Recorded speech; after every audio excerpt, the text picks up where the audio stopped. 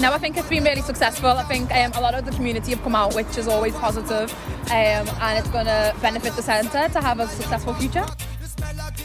Today's been a good day. Obviously, Culture Deck's teamed up with the Caribbean Centre, brought you a fundraiser today for the kids, adults of the community. When you say just community, everyone in Liverpool, for everyone. This has given me a mini flashback.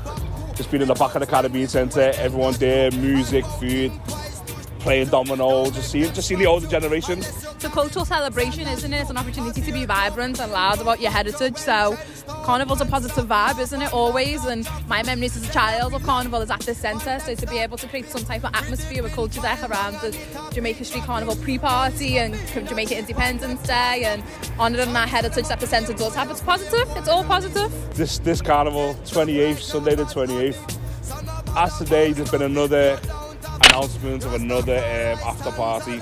Culture Deck is just going in. Jamaica Street Carnival. I just can't wait, man. It's going to be. Last year was 10-10. This year's going to be top last year's.